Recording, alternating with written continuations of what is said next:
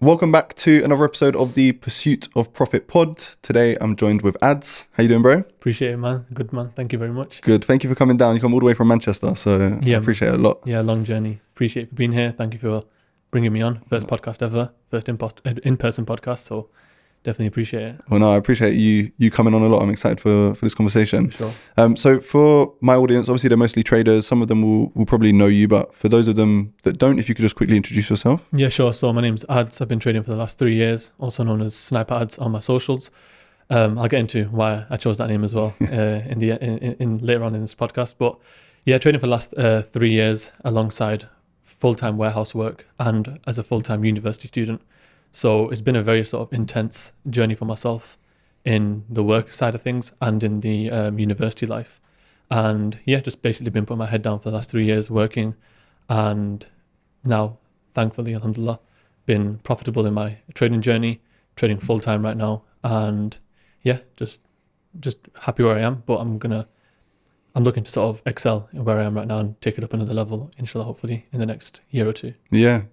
I'm excited to see and hear about your journey, because we started speaking, I think maybe like 8 months ago, roughly. Yeah, around about that time. And you had maybe like 300 followers on Instagram. Like you were just kind of starting out, released your first YouTube video, I think. Yep. You got your prop firm payout as well, I think around that time. So yeah, I'm interested to hear. So if you could just take us back, talk about your kind of upbringing. You grew up in Manchester, right? Or you're from Manchester. Mm-hmm. So if you could just tell us a bit about your upbringing, take us all the way to the point where you first found out about trading, and then we can just go from there. Sure. So I just come from like a normal working class family. I was at the time just before trading, I was in college. So I was working for, if you know Pearson Ferrier and estate agents. So I was doing work experience for an estate agents 2 days a week, unpaid, for 6 months. Oh. So it first starts off with just obviously the work ethic. So I was doing that 2 days a week alongside my college. After I finished the 2 years of college, I was introduced into like the usual signals group, the marketing signals group people. Yeah. So I joined one of those groups, and on my first ever trade, it was on NASDAQ, I remember. It was a standard lot as well. I put on like a $200 account, and I made like 60 quid. And that was my day's wage, which was also my part-time job, which I also had as well, working in like a retail store and a wholesale store. So it was really tough work over there, but I'd get paid 60 quid a day for that. So when I made 60 quid on my day off, it was like, whoa, this is something. So from that point on, that's it. I just saw that 60 quid. Bro, the next day, another signal came in. Bro, I blew the account. But so that's when I realized at the same time though, if I can lose it all, I can make it as well. Yeah. So that's what really got me interested. And even just seeing that my day's wage in like half an hour, that's what really like just switched something inside me. And that's where the journey sort of began from. Prior to all this, obviously I had the sort of work ethic, the determination, the persistence to just become an entrepreneur regardless. Like I knew I didn't want to work a 9 to 5. I knew I had to work it to get some sort of capital, but with that capital, I was thinking of things like, the usual Amazon FBA, Shopify, social media marketing agency. So I took courses from like the likes of Ty Lopez, Alex Becker, all these other, people in the industry. And then, so prior to all this, I was doing things like newspaper rounds, 18 quid a week, cash, 7 days a week, waking up at like 6 a.m. So that's proper slave labor, newspaper rounds. Literally, yeah. For 18 quid cash, and I felt like the man. That was when I was in like year 10, so I'm about 14, 15 years old. From then, doing car washes for my neighbors, selling cakes on the streets. Literally, like you can ask anyone. I was doing this from like a young age, so I always had that in me to get to some point where I can be financially free myself. And I knew it required some sort of belief from myself first to then get it going. So fast forward back again to that signals group, started learning from the signals, and I realized, and it's actually my dad and my brother at the time, who I also got in on this as well. My little brother, who was about 14 or 13 at the time, he was trading penny stocks. So I didn't know about it much. I was into that Amazon FBA, like I said, the Shopify and things like that. And he was there like waking up, I think whatever the market open, the stock exchange open was, maybe like 2:30 p.m. or something. Yeah. And he'd be on his laptop making like 50 pence, right? Because he'd be trading with like small money, but he'd still be into it. Yeah. Now, from then, that's when I told him, look, I made 60 quid in a day. And then from that point on, that's it. We just started the journey of trying to learn all this ourselves, my dad told me that, oh, you know, there's things like double tops in the market, double bottoms. And I was like, what, there's actually patterns that you can actually use to actually forecast what's going to happen. So that's when I just almost dropped everything. And that was the sole focus. So how my journey really began in the actual trading side of things, Signals group first with the marketing side. And then, you know, how you just normally join the Telegram group chats.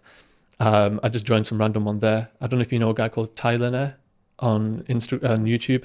He's a trader from the US, and he's one of the first YouTubers that I watched. And he was talking about, you know, those little flips from 10 to 100, doing that 10 times, things like that. So just joined his socials, joined a few groups. And in those groups, you know, you always had to see like, you know, the Gold Master 247 dropping like 300 lots on gold, and he's making like, you know, $250,000 in like a minute, and you're thinking, what, is this real or not? You don't know. You as a beginner, you always think it's real. So, you know, you're following these random people, you're asking them for questions. And at one point then I just came across another trader, and this happened to be my first ever mentor in the game. And his name was actually, he went by two names, John Wick and Riddick or something like that. So he's from South Africa, and he actually was posting real charts with his analysis and the actual trade there. When was this, by the way? What year? It's really hard to remember because it was like, so I'd say around about 2021. Yeah, 2021, and just like August 2020, or just the start of 2021. Around that time, I think. 2020, let's call it. Yeah, around COVID time, that was it, COVID. Okay. So around that time, I just started messaging him. And surprisingly, this guy was giving me like tons of information, like for free, like paragraphs, and telling me market structure this, market structure that. Eventually, obviously, he had a little like mentorship, $250, I paid it. And that's it, I started learning with him. It's a funny story, this one. So 10 weeks of intensive, like just 10 lessons or 10 weeks of just one-on-one sessions with him. And the main thing he was going over was market structure. And that's the foundations of my trading to this day. And I never will like forget that. So key levels, market structure is what he was preaching. And from his teachings, what I understood after that was, this is the way. So I ended up making like little 10 quid accounts, 50 quid accounts, flipping them. I think at the time he also put me onto synthetic indices. Have you heard about that? Yeah. So synthetic indices was my bread and butter. And I think anyone who's watching this right now, if you struggle with market structure or trends or direction and just trading in general, I feel like synthetic indices really is like a hidden gem. I've not heard anybody talk about it, like apart from my own mentor at the time. And the way this moves is like zigzags. Honestly, it's like very, very clean. And that really solidified my market structure in like literally my first couple of months of doing that. I was like flipping. I think I looked at my story the other day on my highlights. It was like 20 quid to 350 quid in like less than a week. And this is during my full-time job, which I'll get into it as well in a bit. But these were like flips that were like unheard of for me, because prior to this, like I said before, I met this mentor. I know I'm going a bit all over the place, but it's just kind of coming. No, it's good as it comes, bro. Yeah. But before this mentor, I was in that same trading group that, like I said, like trading chats and things like that. There'd be one guy who would, you know, promote his strategy. We'd all follow him. And at one point, his strategy was just draw a box around the Asian range, and whichever way it breaks out, you enter, no stop loss whatsoever. You just enter, and the times it would work, I'd wake up in the middle of the morning, 7 o'clock ish, just before London breakout, and I just enter a trade, make 30 quid, go back to sleep, and I felt like that's it. Then 2 days later, I'd blow the whole account because no stop loss. So it was just a weird thing that I was working with, and I really felt like that was the holy grail. And that's what I feel like a lot of these beginners, if they don't have the right, like me, I didn't have the right guidance at the time, or just kind of following whatever looked good, then you can get burnt really badly. So I was really just blowing accounts prior to all this. 200 quid account blown, 400 quid account blown. Then it got to a point where I genuinely had, I think it was minus £50 in my bank account. And then that's when I heard about a warehouse job, which I've mentioned in one of my first Instagram reels. And this was a 12-hour shift job, 4, 5, 6 days a week. I remember I worked 6 days a week at one point. So 12-hour shifts, and that was what I was using to basically give me my sort of money back, really. And this was also whilst I was in university. So all this is going on now. So I'm in my first year of university. I'm working 12-hour shifts in a warehouse, and as a cleaner, sweeping floors, doing the bins and all that for 12 hours a day is really, really tough work. And after I'd finished those shifts, I was still going back home, back testing, forward testing, and doing those sessions with my mentor. So that's one part I feel like in this industry, a lot of traders, well, people that want to become traders, they're just not doing that part. They even me, I was looking at my charts whilst I was on lunch breaks. You know, whenever I could, I would just try and look for a move, look for something that, because at the end of the day, this is what you want to help you escape from this matrix, or from this sort of prison cell, if you want to call it, right? So people aren't, a lot of people, I still get DMs about it. Like, people are telling me, how can I do this alongside my day job? Like, you have to find a way. There's always a way. Now, I know you have to respect, you know, company's time and things like that, but, you know, lunch breaks, break times, I don't see any reason why you shouldn't be on it. After my work would finish, I'd still find time to go and back test, go and forward test. And one thing as well that I always talk about is forward testing and forecasting, because that's what will actually give you the confidence in your strategy. So, you know, I would go home, maybe look at the 4-hour time frame, the 1-hour time frame, make like a forecast, give it a day or two. Next thing you know, it's actually hitting my levels and it's going from then. So it's giving me some sort of hope. So if you're not doing the forward testing, you'll always be stuck in backtest mode, and you'll always be just dwelling on the past. And from there, you can't really expect any growth. So yeah, just to put into perspective again, I was just doing all that. So warehouse job full time. I did that for like, I think 9 months. Alongside all that, I was doing the mentorship with my mentor. Even at the time, I was putting my co-workers on it as well. You know, they were onto it. They were like, how do you get into this trading? So I was trying to tell them, look, my trade worked. And I said to them, look, if I held this trade, because that's the line everyone needed, if I held this trade, I would have made $1,000 like right now. And I'd shown them, you know, my demo profits, because I was trading demo at the time as well. And yeah, so full-time warehouse, full-time university student. And don't forget, my first year in university was that 2020 period as well, 2021. So in university, we had to it was all online. And if we ever did go in, everyone would be sat, not in like a theatre sort of environment, it's more like an exam hall. So you couldn't even like really socialize with the people around you. It was very, very sort of just separated, and just very, very like, everyone was just solo. Everyone's on their own mission, and just not even talk. Everyone with their masks on as well. Yeah. That's another big thing. Everyone just wearing those masks. So yeah, it was very difficult. And I actually, like, I've actually just graduated as well now. So congrats. Yeah, thanks, man. 3 years finishing in uni, and I genuinely, honest with you, I went in probably about 10 times. Really? Yeah, I went into university physically probably about 10 times in the whole 3 years. What did you study? Business and management with IT. Yeah. Because that's what I was into just back then. Yeah, just a little course. But yeah, so back to that part. First year university, full-time student, full-time worker doing 12-hour shifts. What year was that as well? Was that 2020? 2020, 2021. Okay. Around about that time, yeah. And that's it. And then also trying to become a full-time trader. So everything was just basically work for money and work for trading. Yeah. Pretty much, yeah. I think you've hit a really good point on the head. I get so many people say, like, how do you find the time? Like, I work full time. How can I learn to trade? But they get home and they watch Netflix for 4 hours. Exactly. And I was the same. I actually started as an estate agent, right? And I did that for, you know, quite a few years. And as you know, the hours are very long. I would start work at 8, finish at 7, and then it would be like an hour drive home, and I'd still go and back test for 4 hours and still study for 4 hours and stay up till silly o'clock until it would click, right? But people now, like a lot of beginners now, it's like they want to do the job, but then they need to reward themselves by watching Netflix for a few hours. They're like, I have no time to chill, but it's not meant to be easy. Literally, yeah. They want this journey, this learning part to be a comfortable part. Yeah. But they have to understand that growth is never, ever going to be comfortable. Like, you know, you get growing pains when you're younger physically. It hurts, but you end up growing, right? And so anything that requires growth will require you to be somewhat uncomfortable. And that's the part that you have to just push through. Because now, look, like, I don't have to be trading right now. Yeah. The only thing I did on the way here, just sent out a signal. We hit TP4, 1 to 4. That's it, and that's me done for the day for the signals at least. When it comes to my academy for the gold, I'll just put one analysis in there, and I have a window now. Like honestly, prior to all this, I would be like on the charts from Asian Open, like Frankfurt Open, so just before London. I'd be on it from there looking for a certain setup. It'd go over to like London. I'd still be looking at the market. Then it's not, I'm seeing something, but then I'm scared to pull the trigger. And then it's now New York session and I'm still in the market. Then it's like 4 p.m., 5 p.m. And that's like, you know, near enough London close and I'm still looking at the market. So it's not supposed to be like that. It really isn't.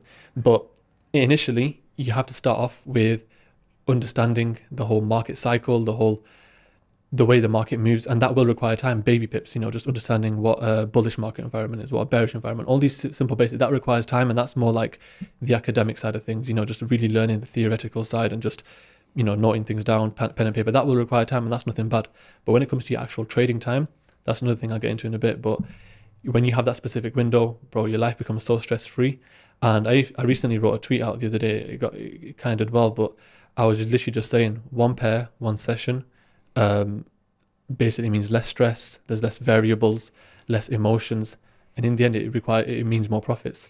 Yeah. So altogether, if I just look back in those like 2020, 2021 period of time, I was all out grinding for the capital which I could invest into my accounts, to the FTMO accounts, for example, because I did come across prop firms later on in my journey then, whilst I was working at the warehouse.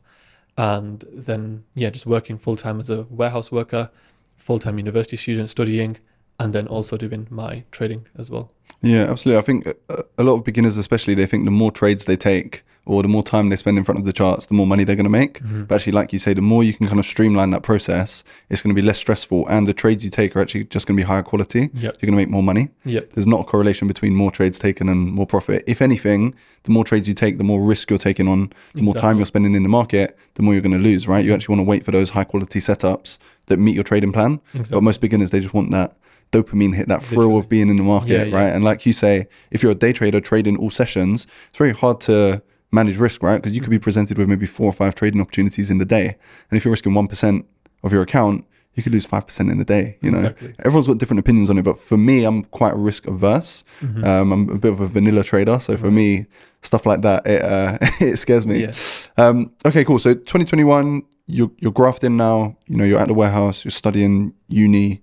All your free time, I'm guessing, is going into trading. Mm-hmm. When did it start to click? What was the kind of like? There probably wasn't one moment, but what was the point where you said, okay, I can actually see myself doing this? I can actually make money from this. Yeah, perfect. So when I started doing those forecasts after my shift had ended, and then I'd come back the next day and jump back on the computer and see it hit my levels perfectly, or not even just hit that area and start moving from there. That's when I started to say, okay, this strategy works. And I'll just let you know that strategy was very simple. At the time, it was just simple, breakup structure, retracement, and this is to like any Fibonacci level, like mainly the 61.8, for example. That's it. I just enter there, put my stop loss right below the low, and it'd work. The risk to reward wasn't amazing. It was like 1 to 1.5, or on good average, it'd be like a 1 to 2. But the win rate was also very, very good. And that's another thing that, really kept me going, because I kept on winning and I was doing well with the wins. So when I started seeing that happening after my work shift had ended, and then I started putting on demo trades, and then I started seeing profits on demo trades. What I did actually on the demo trades was actually make a 100K account on like Traders Way or something, a demo account, and see if I could actually grow it to 110K, so gain 10%. And around this time, my friends told me about prop firms, this thing about FTMO. Oh, you can actually like get an application, pay you like $500 or something, or at the time for a 10K account, it was like $50, let's say, or something. And then you get access to 10K worth of capital. So that was like, whoa, okay, I was like, it doesn't even make sense. How can you do that? So when I found out about that, and I found out what the requirements were, I didn't just go and buy a channel straight away. I didn't even do a free trial straight away. I just went on a demo straight away first. And then I started to trade during work times. So if I know that I didn't have a specific window, I didn't have a specific time strategy. I just had a technical strategy. So with that, just during my breaks and lunch times, I would just place trades, and then maybe half an hour, a few hours down the line at work, I'd see the profit, see it take profit, I'd screenshot it. And I would just keep doing that. And that's where the belief started coming. And then eventually, when my contract had ended at the workplace, at the warehouse, after doing that for literally 9 months, 12-hour shifts, 5-6 days a week, solely doing that and doing paper trading, demo trading, and then I did a free trial as well in the end, closer to the end of my time there. I actually passed a free trial account, so that gave me some sort of belief as well. Then I went on to as soon as my work had finished, my job at the warehouse, I went and opened a 10K FTMO challenge, and I got to 9.4% gain, and I was like, in 3 days. So I was doing really, really well with that strategy. And I was going down to my dad like, look, I made 9.4%. I'm like 0.6 away from passing it, bro. I thought, and this is when I was just. This is why I say like luck is a little bit involved, but at the same time I was following my strategy. But I hadn't really experienced any crazy losses with the strategy before. If I experienced a loss, I would just kind of over leverage on the next trade and it just work out for me. So it was working then, but then what I did was when I realized I got only 0.6% left to gain, I just went on GJ, which is a pair I never traded. I used to trade GU only, and I went on GJ and I used to class that as a pair that wicked up and down a lot. So I pretty much just almost gambled on that one. I was like, okay, it's going up, so I'm going to put sell in there, and it just carries on going up. So I lost the money, and then I ended up blowing the account that same day. So up 9.4% on an FTMO account, and I blow it the same day. Yeah. And I was like, what? Then but at the same time, I looked on the bright side. I was like, look, if I can make 9.4% or whatever 9% gain in 3 days, I can do 10%. Next thing you know, next attempt I tried, passed it, and that's when my journey really began. And funnily enough, when I actually got the funded account, and this is something a lot of other traders will experience when it comes to you getting your funded account, and I remember the CEO of the funded trader, Angelo, he said the same thing. He says that a lot of traders in the challenge phase 1 and phase 2, they will be, let's say, following a strategy, following a certain plan very well. Let's say they're just trading GU like I was, right? Trading retracements and things like that, right? For phase 1 and phase 2. When they get the funded account, they're scalping gold now. And that's literally what I started doing. I got my funded account, and then I started doing breakouts and breakout trading on GU, which is something I never done before. And this is when I started, learning about. I didn't have a job at this point, remember, because I just finished my work, and now I kind of just had all that money saved. I probably had about 5 or 6 months worth of expenses sort of saved up, and this is the sort of 2 methods that I'd say you can go about when it comes to full-time trading. You either have a set amount set aside for, let's say, 6 months of expenses, or you do what, or you just either work and you do what I'm doing right now, which is trading simultaneously. But I found it easier if I could just save up 6 months worth of expenses and then go in all in after that. So then I started looking at, so when I first got the funded account now, the way I looked at it was I've now got more time to trade, meaning see what I mean? That I was thinking of it like I was only trading for like a couple of hours in the day, or a few minutes even in the day at the workplace, and I was making this much. Imagine now if I have 12 hours to trade, or the whole 2 sessions. It's back to what we just said, right? You thought, I've got more time, I can take more trades, I'm going to make more money. Yeah, exactly. So when I saw it that way, I was thinking, great, now what can I do? That's when I came across these these live streamers on YouTube who are doing these like breakout trading and the scalping. So when they're sort of showcasing their results, you kind of just get it really appeals to you, and you're seeing them make real money. So I was just watching them. I was like, okay, I could maybe try that out, and that's it. I just started going down that route, and it was just, I think I ended up blowing my 10k account within like the first couple of weeks. But then I realized this wasn't the right way to go about it. However, what I did do was also study this breakout trading because I saw profitability in it, and that's where my signals originally come from, because I know you've been like seeing them for the last, it's almost been exactly a year now, and I've just been doing that because I now have a skill set in breakout trading. So for those this is now at this point, it was like, I think it was actually August 2021 at this point. So imagine that everything I was talking about with the work, just rewind that about a year, that's how long it was for. Year and a half, I'd say, me working with my own money. So then for the remainder year and a half, so for the last year and a half from now, to make it that full 3 years, I've just been trading with prop firms. And when it comes to personal accounts, I just like to do little flips. But with that prop firm, then after I failed that funded account, that's it. Then I just started learning about breakout trading, and I learned about my own strategy and refined that a little bit better. And that's when I started going for that 100k, because I had the money for it and I had the strategy, and I saw the the results. Went for the first 100k account. With that, I made an 8% payout, so I got like 8k on that. With that withdrawal, then I bought another 100k account with that, so I had 200k in my forex funds. And then within that same month of obviously me getting it, I made again 6% on the account, which resulted in me getting around an 11k payout. So if I look back at it, in my first 3 months of trading properly now with prop firms, as a trader that's now refined his strategy, got his trading rules correct, because again, like I said, I learned the hard way. I blew my funded account the moment I got it. I saw it as the more time I have, the more I can trade, which was the wrong way of going about it. So when I understood that, and you have to have windows and times to trade, this is when I started, refining my times and my trading plan. And very simply just went ahead and made that, with a couple more withdrawals within the first 3 months, I made about 20k. So I've just made my whole pretty much year's wage within about 2 or 3 months. It gave me so much breathing room, so much like comfort. Now that from that point on, I just became just full on, like every day was just back. I didn't even think about another job from that point onwards. And I know people are thinking like, some people might think that's not enough to, set them to, keep them from working a job or anything like that. But with the amount of not just time I put in, because that's another thing people mistake, putting time into something. Like I can say I traded for the last 3 years, but realistically, I might have actually traded for like a couple of hours, if that, every 2 weeks, you know what I mean? But I was genuinely every single day, like I'm not joking, every single day for 3 years. I don't think there's been one day where I've not looked at the chart for the last 3 years.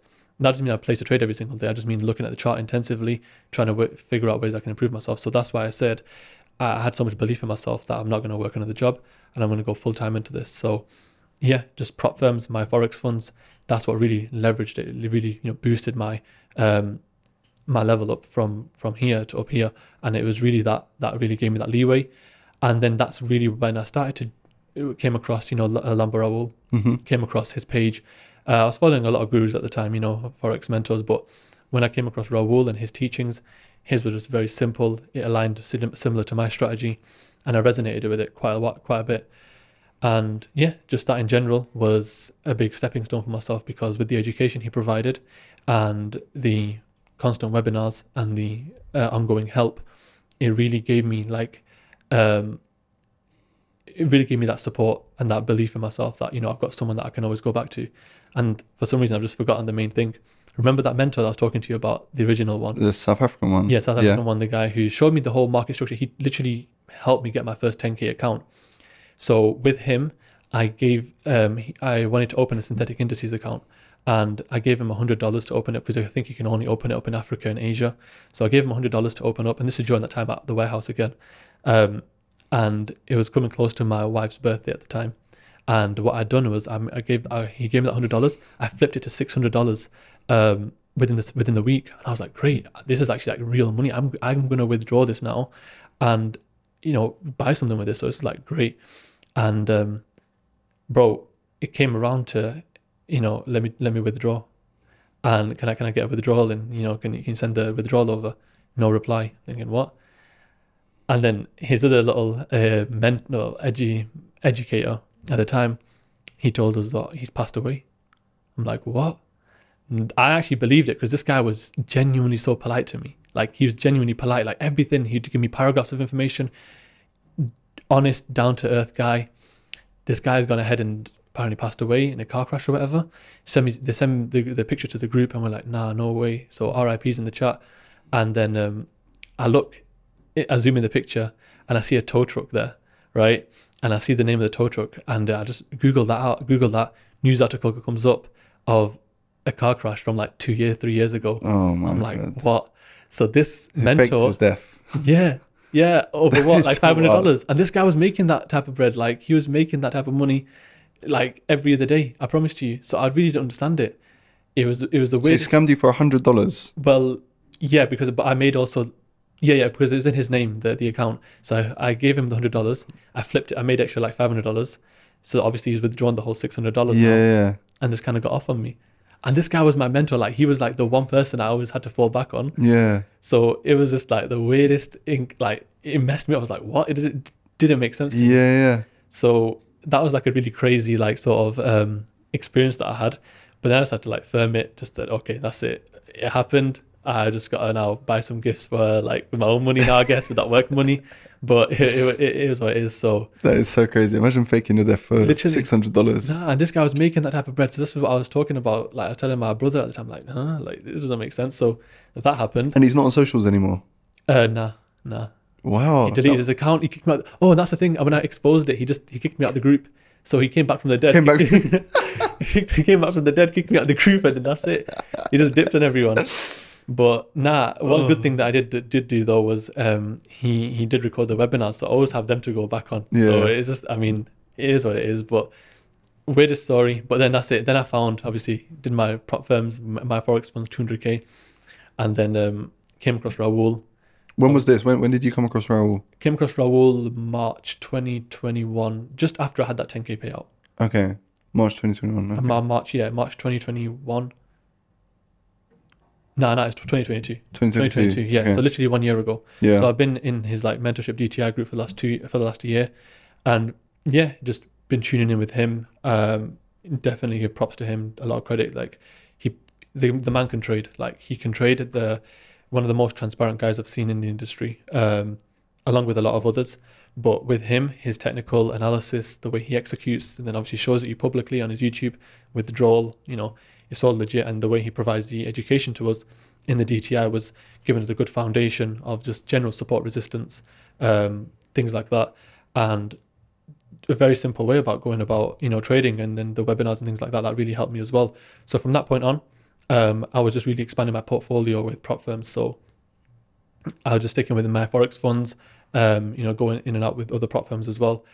And now I'm funded like around 500k. I've got another 500k in challenges. So basically I'm trying to get to about $1 million in funding by the end of this year. Yep. So yeah, that's what I'm working with right now. And from that time where I joined DTI, I've been getting consistent payouts with every other prop firm, for the last year really. So that's what gives me the confidence, the fact that I know that I can just make, do even one trade from one prop firm that'll pay like at the worst, it'll pay like the wage I was getting from my warehouse job, and that's just one prop firm with one trade. And I've got like 3-4 other accounts, so it really does give you that confidence to just go in it fully. And with that transparency that I've given to my audience as well, that's what I decided to do as well. Whilst I was doing all those 10k accounts, was just document my whole journey so people could see transparently my results. And the main thing was, if you look back at my Instagram highlights, you'll see that my highlights begin from trades 1, which was like, I've got basically altogether now around 600 bits of media of different trades.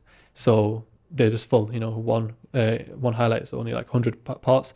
So I've just been documenting everything that I've been doing to this day, just so people can see, from the start and how I'm trading right now. And the profits, you can see the profits going from like £4, £14, £13 and £20 to like thousands right now. And that's what, the real transparency is there for. But yeah, that's pretty much it with the mental side of things, DTI, Raoul. And then obviously I came across, it was I think for the last 3 months, I was just in the funded, just in reading that funded bubble. And I came across, I don't know if you've heard of him, Paladin. Yeah, I think so. I've heard his name. He's like the young guy, right? He's quite young. Yeah. So he's been funded with prop firms for quite a while now, and he's hit like, good amount of about $250,000 in withdrawals. So when I found out about him, and I have to say, big shout out to him, because he's really helped me in my funding journey as well. With psychology, a lot of it was psychology, mainly psychology, because obviously I have my own technical analysis and my strategy. His strategy is very nice as well, and the way he's teaching it and going about it. But especially with psychology, I obviously with Raoul, he's a very, very big, very famous. He's got thousands in his group. Whereas with Paladin, very down to earth guy, very transparent, very, very good sort of friend to have, a trading sort of partner to have. And he really emphasizes his the science behind a 1 to 2 risk to reward, and just the general way about keeping funded accounts. Because I've blown funded accounts, I've blown challenges, but as I've started to progress, I've kept them more and more, but I've had to learn with really tough experience. But some of the things that he said have really resonated with me, and I've really, liked the way he's gone about talking about certain things.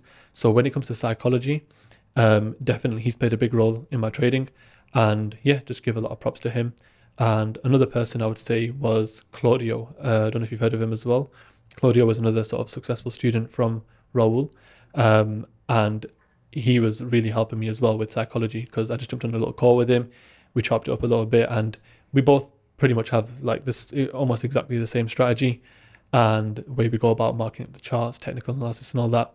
But as I've gone on in my trading journey, I've never really had somebody to really, talk about my psychology with, in terms of, why am I feeling like this? When this happens, do you feel it as well? And when you find out that someone else has also gone through the same stuff as you, it really gives you that bit of like confidence that, you know, you're on the right path at least, because these people are making it. These people are on that big level now, and you know, they've gone through the exact same stuff that you've gone through. So it's only a good sign. So the way so when I chopped it up with Claudio, he really, you know, emphasized how treating trading like a business is like a number one priority. So when he emphasized that to me, that's really when I switched my style up. And this is probably around similar time when I started talking to you about 8 months ago, 9 months ago. And that's when I really started making my routine very strict, window for a certain trading period. And that was really it. So a mixture of Paladin and Claudio really definitely helped me with the psychology side of things. Yeah, we'll touch on that in a bit as well, going a bit more depth on psychology. So from Raul, because obviously you had the South African mentor, then you had, you know, Raul. Mm-hmm. How would you say your trading changed when you started learning, when you first joined DTI and you started learning from Raul? What were the kind of main changes? Yeah, definitely. So with Raul, it was definitely more of a simplistic approach, more of like an if and then sort of perspective. And that's what really helped me, because prior to that, I was just looking for wherever my setup would appear. So if a breakup structure happens here, I'm in on the next one. No, it's not about the what, it's about the where. So with his style as well, obviously, and just the general style of support resistance, there's a few more confirmations that go into it when you're taking an entry, for example. So obviously there was that side of things, but that whole idea of it's about the what, it's about the where, not the what, because you can see a breakup structure anywhere, or you can see maybe an engulfing candle anywhere. That doesn't mean you just take that trade. As of right now, I just take trades specifically from my key levels, and people that follow me on my socials, mainly on my Instagram and Twitter and things like that, when I'm catching these trades, it's really from a specific point that's had history of it repeating itself to have a reaction time and time again. So I'm really just simplifying that down. And a lot of people, you know, people will say retail trading doesn't work, support resistance doesn't work. Bro, it's really been the game changer for me. The way I've dabbled in SMC, I've been an SMC trader, I've tried those 2-pip stop losses out. They don't work, like for me at least. And I know a lot of other people out there that are trying to get into trading, they're going to feel a little bit, I have nothing bad to say about SMC, but the thing is with trading strategies, I just feel like it's to do with your personality. So my personality is I really want to just sort of set and forget and just, okay, it's come to my area, here's my entry confirmation, enter, stop loss somewhere safe, somewhere reasonable, somewhere sensible. So I'm not really trying to force a risk to reward that's really crazy, like a 1 to 7, 1 to 12. I know for some people it works because they have a very rule-based system. Mine is a little bit more discretion involved, and really just sort of intuition, because I've seen it work time and time again, back testing it, forward testing it. When you feel relaxed and when you're comfortable with taking your trades, you trade the best. When you're worrying and you're shaking when a 2-pip stop loss is about to get hit and it's like, you know, putting you on edge, you're not going to be trading the best. You're going to be emotional. Yeah. So with that being in mind, I just feel like some people need to just try out this support resistance type of method, retail method if you want to call it, because it really gives you that peace of mind. It really gives you that comfort and that ability to really trade comfortably. Because if you can do that, then that's a massive variable in the game, which is trading with emotion, pretty much nullified. And that's it. From that point on, now you can start focusing on the actual technical side of things, if that makes sense. I completely agree with that. I think, you know, the shiny new object syndrome or shiny new object of SMC, I think the way it's marketed is really good. Mm-hmm. And a lot of beginner traders, because it's called smart money concepts and they kind of look down on retail traders, even though we're all retail, they get drawn to it, right? But like you say, it's about finding a strategy that works for you, because SMC, they might hit a 1 to 20, but they've lost their last 15 trades, right? So have you actually got the psychology, or can you deal with the psychological warfare of losing 15 trades in a row and still executing on the next trade? I couldn't do that. Yeah, like I mean, most people can't, right? Yeah, I don't want to be in the market losing. Yeah, I want to be there winning. So the one thing that appealed to me was the win rate of, you know, this sort of system that I'm using right now. Right now, I'd say my win rate's around 60-70%, and the average risk to reward is around a 1 to 2. Yeah, right, and that's decent for me. And if on a good day, you know, with me now, like filtering down my pairs to just one pair in one session, bro, the results have been like incredible. Like the way I've started to hit the win rate, I genuinely it's increased like 80. And I'll pull up, like, you know, my journal and things like that, and my last track record, because I've just started another challenge with another firm, and within 3 days, all wins. No, sorry, 3 days, up 5-6%, and I just me taking one trade a day, one trade of those 3 days a day. in that specific window, following my system. And when you take that loss now with the system, it just really, you feel so comfortable because you almost know, not for a fact, I'm never going to say for a fact, but you have so much more confidence that, okay, you understand the wrong side of the market. So I never say like I was wrong for this.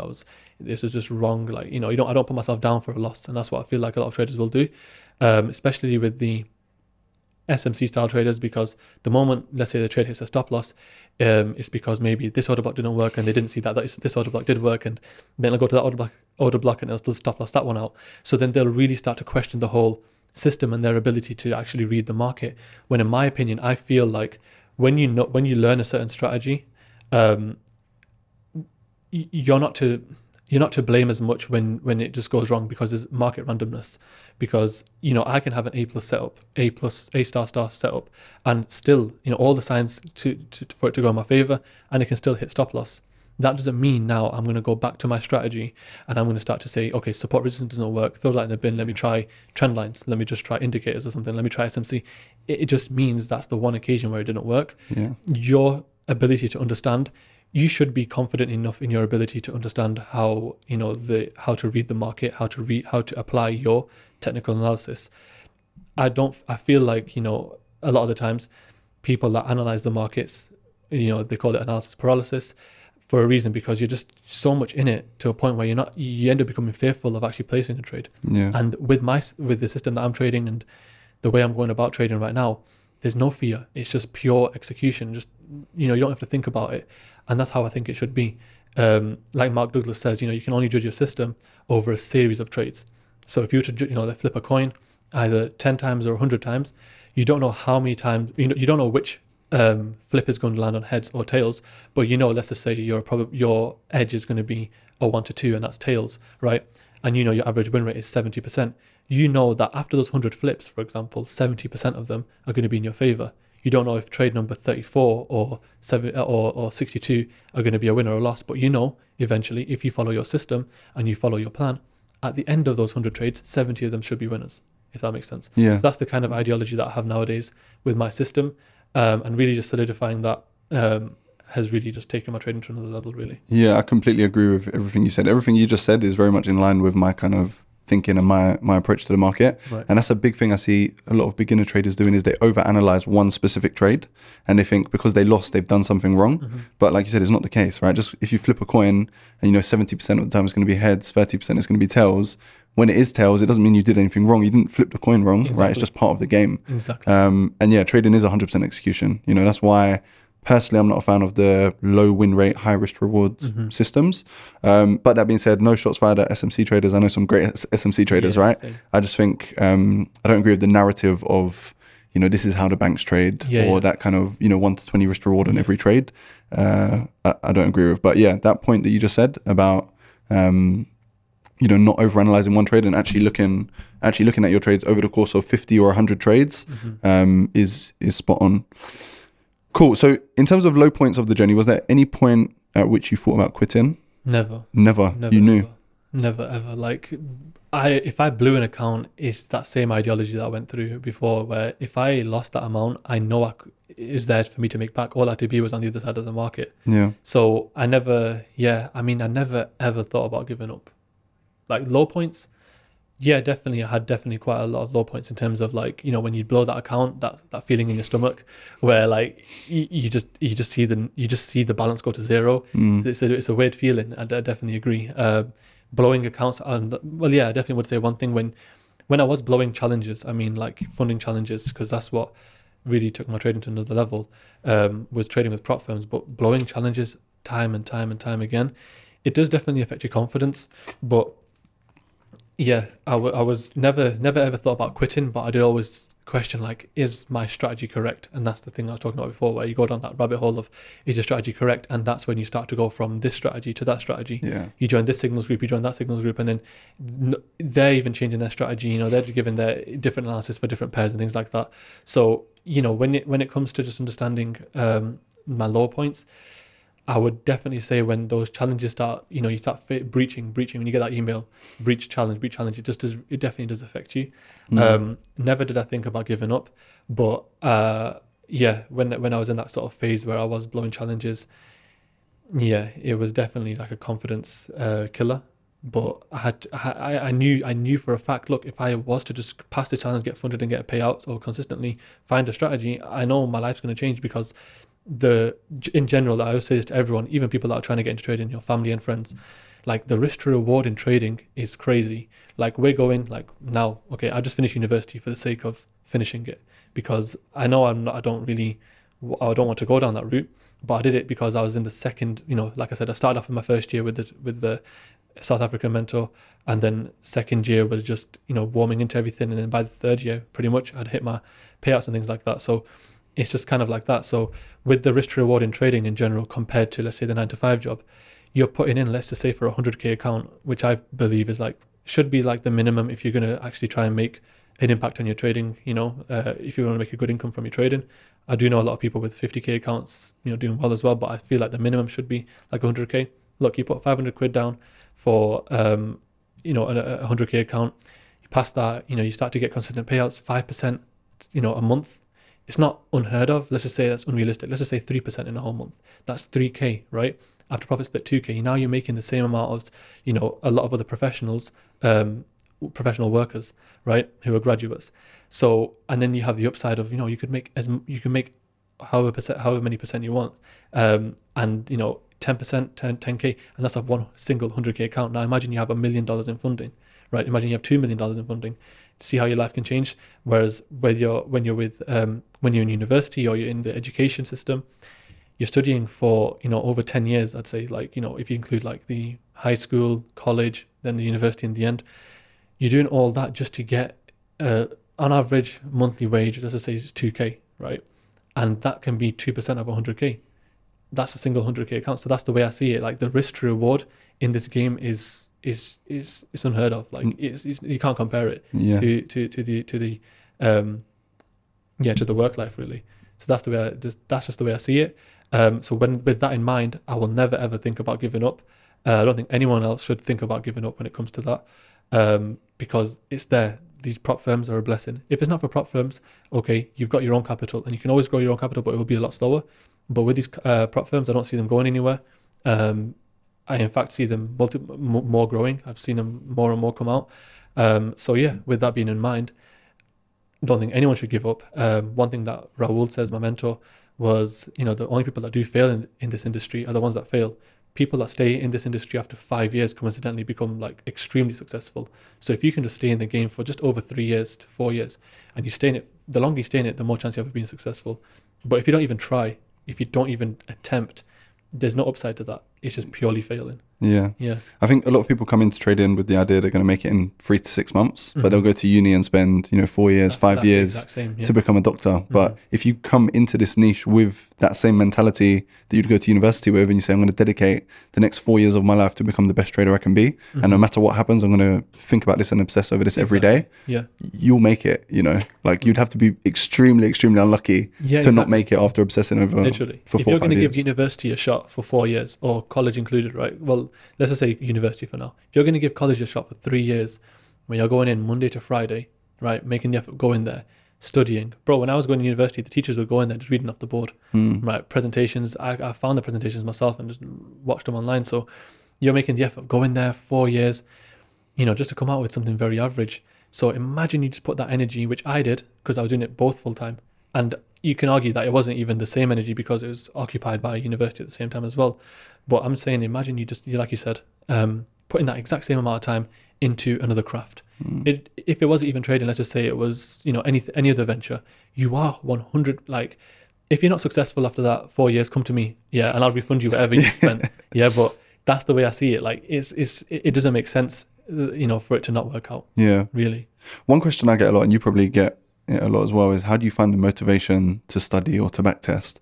And for me, I never really needed motivation. I was just, I just lived and breathed it. Do you know what I mean? Literally. I just wanted to be doing it all the time, and I wanted to obsess over it. I was obsessed with it. What would you say to those people? Because I'm sure you get similar questions, bro. I'm not motivated on some days. I don't want to backtest. I say to them, okay, go on a 100k demo account, put on a 2% risk of a trade just randomly. Let's just say you put on, and just see those numbers and see that, okay, let's say it goes red or goes blue. Let's say it goes blue and you start seeing that profit in your, on your P&L, right? that's proof right there. That's motivation right there in front of you why you should be trading. There's nowhere anywhere else in the world, from what I can think of. Maybe like, I don't know, like crazy crypto flips and things like that, with those crazy percentage gains. But I don't know any other industry, any other just sort of venture that I can think of, like, social media marketing, Shopify dropshipping, Amazon FBAs. Nothing compares to trading. You're not going to see that type of money that quickly, ever, apart from trading. So that motivation right there is enough. Like, when I start seeing literally profit going up, that was enough motivation for me. Even seeing the amount that you could lose, and then that's motivation again. Like I said, if you could lose it all, you can also, gain it back as well. So never really need that motivation. But when you do also start seeing, people like Raul, and you start people like the Q Banks, James Storms, all these other, really good traders. Even we've got Yarimi from, I think, we're in London, London. Yeah, around here, we've got people like him, with all these like supercars and these, just living that trader lifestyle. All these other traders doing that. So that's motivation right there. So yeah, definitely never really needed that motivation. It should be there for you if you really are about it like that. Yeah, I completely agree. I think if you need to find the motivation, then you probably just don't want it enough. You don't want it as badly as you think. Let's talk a bit about your trading style now. So you mentioned before you just used to trade GU. What instruments do you trade now? So right now it's just specifically gold. Okay. So I'm just gold, and the session that I trade mainly is just London. So the way I've been going about it for the last couple of months, even when I spoke with my guy Claudio about it, he put me onto this a little bit. He gave me that extra bit of a tip on this, and that was really just to look at that. What I really do now is just trade that 4-hour candle, which is like the 10 a.m. candle. That's pretty much it. So when I'm looking at that, that's the area which I'm looking to trade.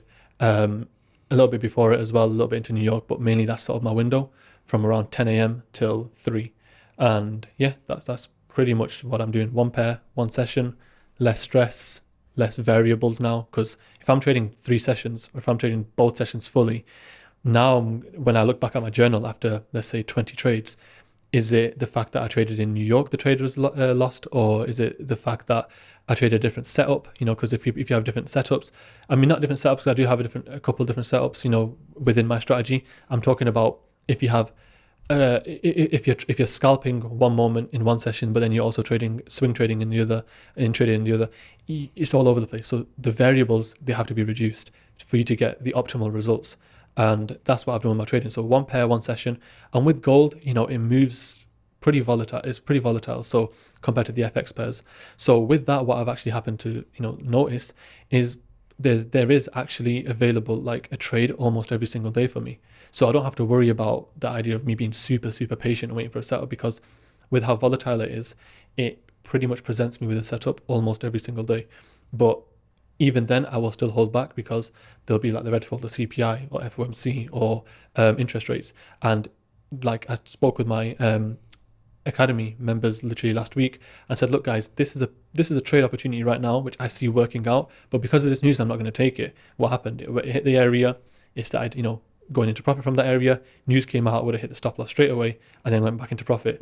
So that's where when you start to eliminate all these extra variables and limit it to a specific window, for example, and a specific session and a specific pair, you first of all know how that pair moves, you understand its behavior, and then you start to see patterns at certain times repeating time and time again. And that's one thing I would recommend to everyone, is just try and test. Maybe something like gold, it doesn't have to be gold, it can be an industry, it can be anything, but just try and limit it to 1 or 2 pairs, and just really focus on those only, because the less variables you have, the more, the better the results are going to be. Yeah. Really. What do you think about trade management? There's so many different opinions on it. Some people say leave your stop loss at your invalidation level, leave your target at your target. Some people say have exit signals. So if you're on your way to TP and you see a, 1 hour engulfing, bearish engulfing, close the trade. How do you kind of manage your trades when you get in a position? So for me personally, I trade each one of my funded accounts differently. Okay. So one account I will have, or a couple of accounts, I'll have aggressive accounts where I will usually just leave the stop loss and let it, do its thing. If it happens to hit stop loss. But there's been so many times where if I was to move my stop loss to break even, especially with gold, because it's actually a very volatile pair, which really does take a lot of liquidity, and it does those liquidity sweeps quite a bit. I've noticed that it can come almost exactly to my break-even entry, my entry basically, and then go straight back into profit times 3x. So that's why with those aggressive accounts, I kind of leave them like that. And then with the conservative accounts, yes, I will also move them to break even. So it's not so much I have a specific plan. It's just more so on one account where if I wanted to, usually when I see a 1 to 2, I'm happy to take profits fully. No regret if if it goes, there's like literally last week I took a trade on a 1 to 2 and it secured it, but it went back to my entry. If I moved it to break even, it would have, stopped me out. But then it also went over to take profit for about 5 times the amount. But I don't really mind. I made my 2 times the reward, and that's like a good sort of target for me. So yeah, to answer the question, I would say I do trade each account differently based on the aggression. So if it's an aggressive account, I'll leave it alone. If it's a conservative account, I'll move it to break even. And that's kind of it, really. I don't really have a set specific rule like that. Okay, yeah. Got you. And timeframes, you mentioned you trade that 4-hour candle. What timeframes do you actually go on to identify the trades? Yeah, so I'll be honest, it has to be all timeframes. I'm that type of person that just goes on, it's all to do with this one specific time frame. It really is just a mixture of all timeframes. And with the sort of entry signals that we go over in the academy, it's a lot of time frame correlation is involved. So when you really understand how trends are, there's trends within trends, and when you can identify that on the smaller time frames, that's when you can go ahead and utilize that. But with me right now, thankfully, after going through so much hardship in terms of hopping from one strategy to another, I've actually had now a lot of experience with SMC, a lot of experience with support and resistance. So there'll be times where I'll see an opportunity for an SMC type of trade, those specific order block trades, if you want to call it. And what I like to do is, if I'm trading off my main primary strategy, it's mainly just off a level to level basis. But you have to understand that, let's say that level to level is part of the 1 hour uptrend, right? But within that, there's going to be 5-minute higher highs and higher lows, which consist of that impulse of that 1 hour leg. So with that being in mind, you can now take advantage of that 5-minute structure, for example, and find those higher lows using techniques like SMC if you really want to, right? And that's sometimes what I will do if I really want to scale into certain trades and just dabble into that a little bit, because this is something that I use as like an extra complement, not so much as like a primary strategy, just something that I've seen work well within my strategy. So if I'm taking a trade, just to recap, from a level to a level, I know for a fact that will consist of certain maybe higher lows on a smaller time frame. And then may look to use 5-minute time frame, 15-minute time frame to just catch those higher lows and potentially scale in. But mainly, yeah, it's a mixture of all the time frames when it's at my levels. Got you. And are you purely technical, or do you do any fundamental? Yeah. So purely technical, but I am trying to get into fundamentals a little bit more, because I know that's an area that there's no harm in learning. It can definitely help. So it's something that I'm trying to get into right now. Yeah. Okay. Cool. That's fine.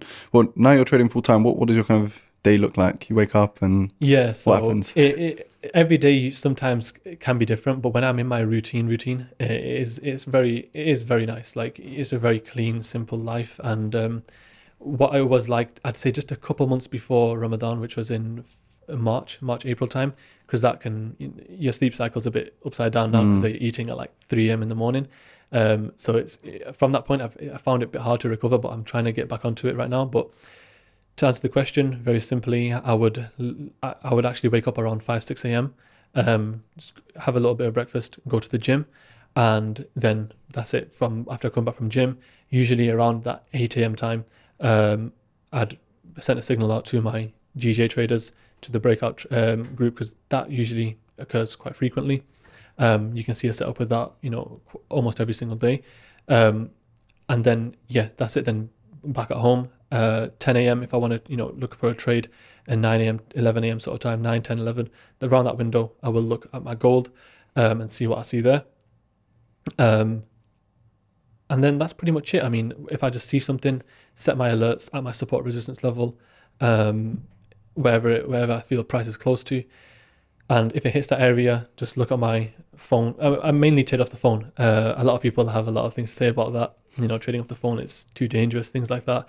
But personally, for me, I just trust like where my fingers go. I don't actually trust the mouse. Like the misclicks, the pop-ups, the 100 applications running in the background. I don't know. I've just never been a fan of really using the PC and laptop as much. So mainly off the phone, and everyone will see that a lot of my time through Instagram is on my phone.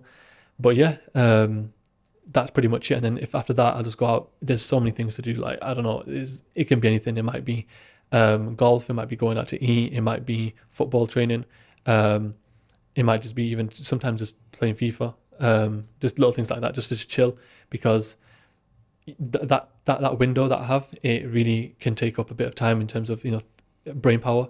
So when it is time for, like, let's say that my window of trading to begin, I will analyze, and I'll analyze intensely, but maybe for like only half an hour, maybe for like an hour max. But I'm really just looking at the market, trying to plan everything out. I'm exaggerating, not an hour, max half an hour. Yeah. So that's it. When I do that, that's it. That's like a lot of, I need to be tunnel vision, that I need to be focused. After that point, then I just chill. Then when I'm in the trade, if I happen to find a trade, maybe like around 11, 12, New York 1, I don't like to just, when I said set and forget before, but what I meant by that was just sort of, price comes to my area, I find my entry signal, I enter, and then what I actually do from that point is actually watch the trade. I do actually sometimes, you know, leave it alone, and set my alerts. But what I don't do is completely set and forget. I don't want people to confuse it with that, where I actually just leave it and I completely forget about it. Yeah. I do set my take profit, set my stop loss, set my alerts for TP1 and things like that. And I'll just check it every 15 minutes, 20 minutes. Usually my trades last no more than, obviously they vary, but on average I'd say no more than like 2 hours. Oh, wow. 3 hours. So you're very much a day trader. Yeah, day trader. Yeah. So 3 hours I'd say on average is really the length. I've seen your sort of your trades. I think you're like a swing trader. Yeah. Right? So I can hold it from a day to 2 or 3 weeks. Nah, I could never do that. I've tried that so many times, and the way my sleep gets ruined, like I've just entered a trade and then in the middle of the night just checking it, and then, you know, you're having the worst sleep ever. Yeah. Just for you to wake up in the end, it hits your stop loss. Yeah. I mean, sometimes I've tried that. Sometimes obviously it take profit, but never been a fan of it for me personally, because I like to get in and out within the day, and I found that to be really the easiest way about going with my trades. Yeah, you get used to it after a while. Everyone's like, you have to be so patient, and sometimes it's true. You know, you wait weeks for a setup, you know, for that kind of like daily pullback, and then the trade comes and it ends up hitting stop loss. But it's part of the game. You know, I've got my win rate's probably about 30%, 35%, really? Relatively low, but you trade with positive risk to reward. Yeah, of course. You can make money, right? Okay, cool. Let's talk about the retail trading niche a little bit, or, you know, advice to people watching this who are, you know, trying to make it. They, you know, look at you and kind of see your journey and, you know, want to kind of replicate what you've done. What would you say are the main characteristics someone would need? You know, 19-year-old, 20-year-old watching this, they want to be a trader, you know, they want that trader lifestyle. What are the main characteristics you think they need? So yeah, from like the root level, from the core, you have to be someone that grinds, someone that's determined, someone that's persistent, and just willing to take the risk of maybe working alongside your day job and trading, or putting that money that money that you've made and, you know, investing it into challenges. The amount of times where I'd, you know, finish my warehouse, we'd get paid every Friday in the warehouse, and the amount of times I'd hear some of my co-workers saying they've blown it in the weekend. I'm thinking, how? That's like, it was around the time, it was like £400 a week, which is decent. Around £400 a week, yeah, and they just spend it all on the weekend. I'm thinking, how? Like, and I'd just be saving up, and literally, okay, food here and there, but mainly challenges. So you have to be willing to put that risk in and really take that hit if it feels like that, because eventually that pain is going to be rewarded. So when you think of it from that point of view, that's something you definitely have to have: persistence and that determination from as a grinder, someone that really puts in that work from the start. Another characteristic you have to have is, honestly, to maintain a profitable mindset. You will find that in your journey, maybe for a week or a few days, or maybe even a couple of weeks, you will be profitable. As in, you might go on a week where it's all wins, or a positive week at the end of the day, and you felt like you traded well. The challenge is actually to maintain that forever.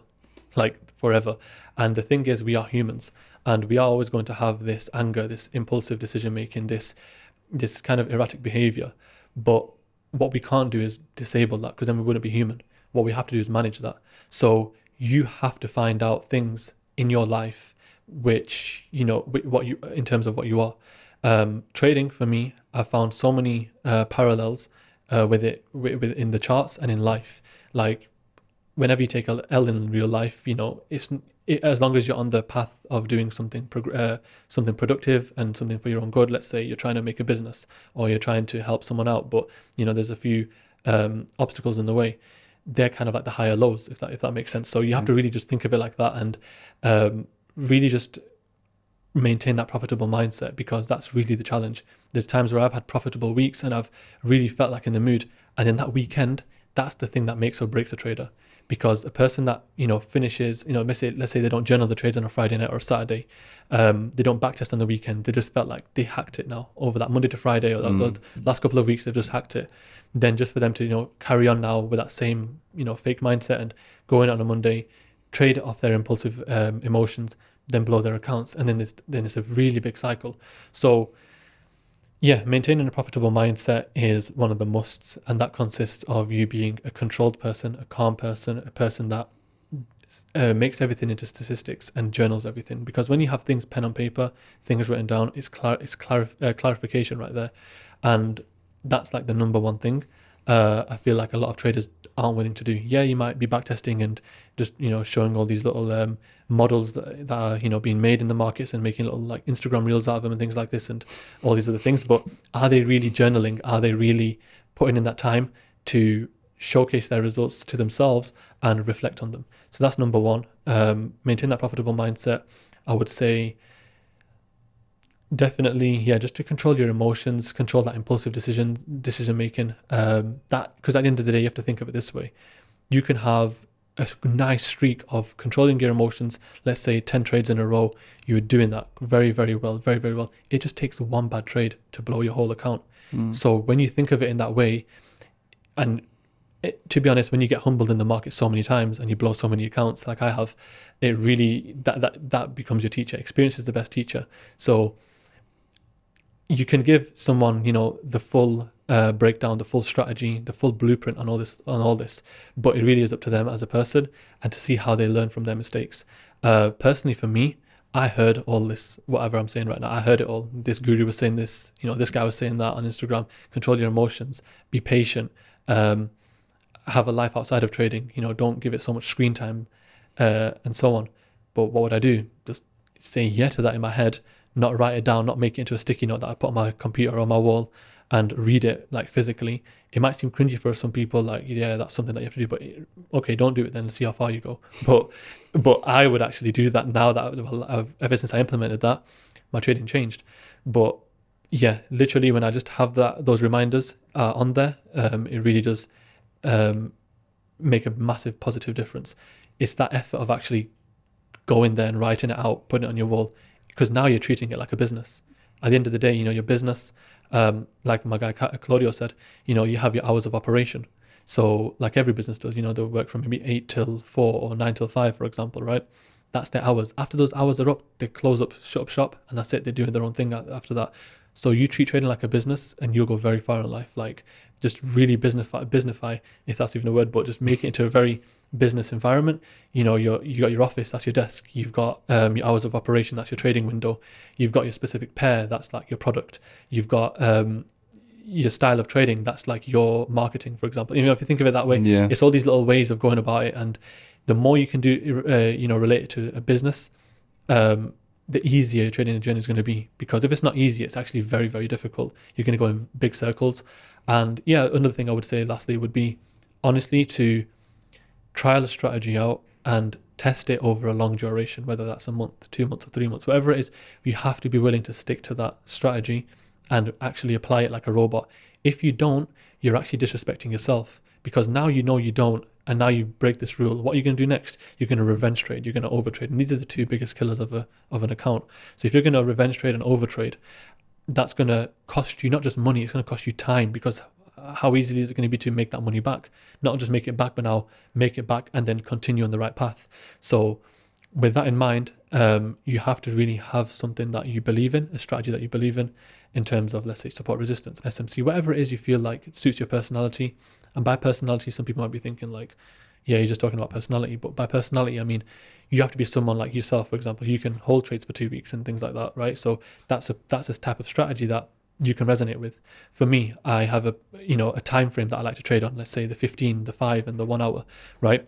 Yeah, I like to take a trade. The duration of a trade is what also reflects your personality, and yeah, just things like that. So, and the style of support resistance, retail, whatever it might be, they all reflect your personality as a trader. So the moment you can identify that,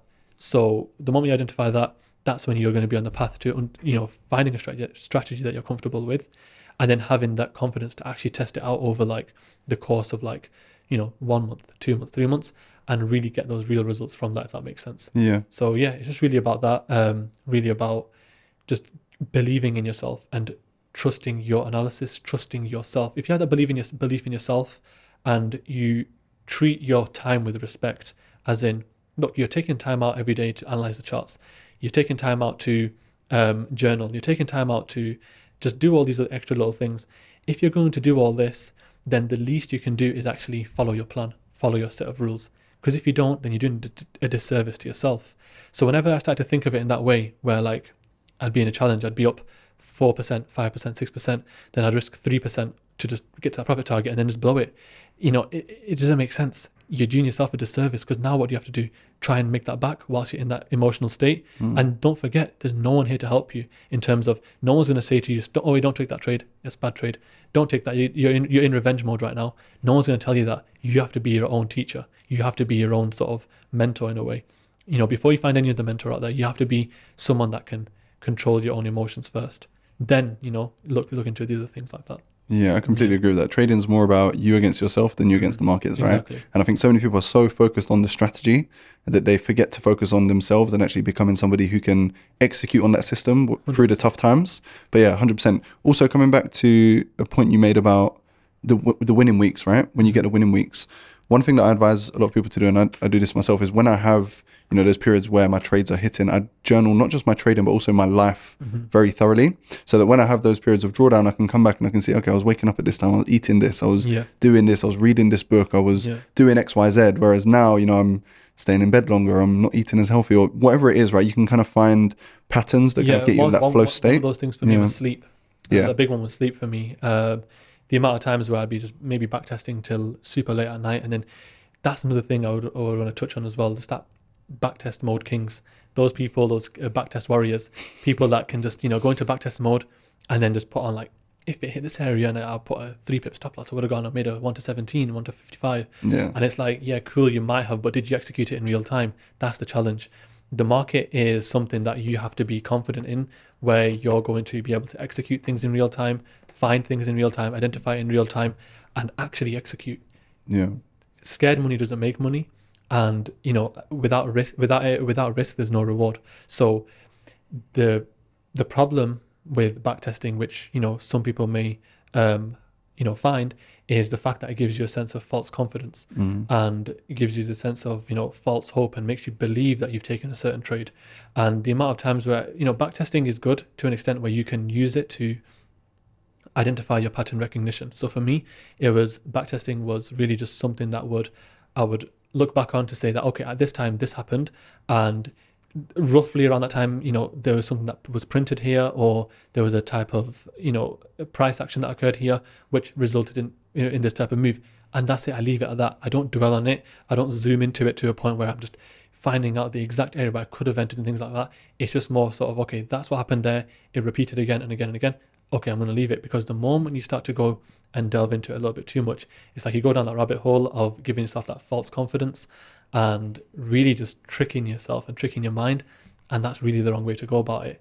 The amount of people that will feel like it also gives you a feeling where you've done it, if that makes sense. You've actually taken that trade. You get a dopamine hit from it, right? Exactly. Yeah, your dopamine hit, and it makes you feel like you've actually taken that trade, when in reality you haven't. So when it does come to real market conditions, and maybe that setup is there, you're not going to see it. The only place you can actually practice is to make a real impact in your trading is in the live market conditions. Of course, for beginners, I would always recommend go to demo, start with paper trading, but don't stay there too long. The market is the best teacher. It's your mentor. It's not your enemy, it's your teacher. And the moment you realize that, and you can actually start to work with it like it's a person, and just really start to work with it. Yeah, you're going to fail a few times, right?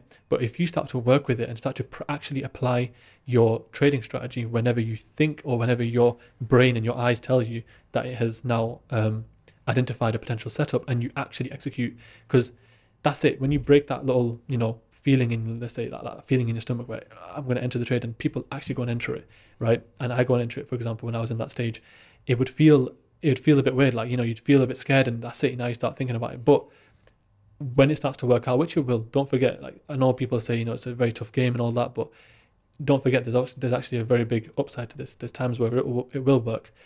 Your job is then to just really repeat that, rinse and repeat. So again, like I said, it always goes back to me now with this 1 pair, 1 session, and just really seeing that thing happen over and over again at the same times in that same window.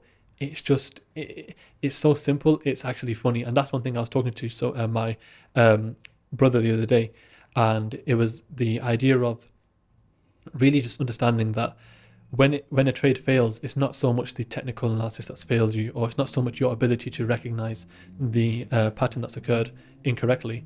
It's more so your ability as a trader to say, okay, that's occurred now. Let me just stay relaxed. Let me just accept it, and let me just move on, right? Because a lot of traders now, when they lose a trade, that's it. They go back to the drawing board and they start to reevaluate the whole system again, and that's the wrong way to go about it. Chances are, in reality, you actually know your system. You actually know your technical analysis pretty well, right? You actually do, because you wouldn't have put that much time into it and then not be so confident in it, because the truth is you are pretty good at it.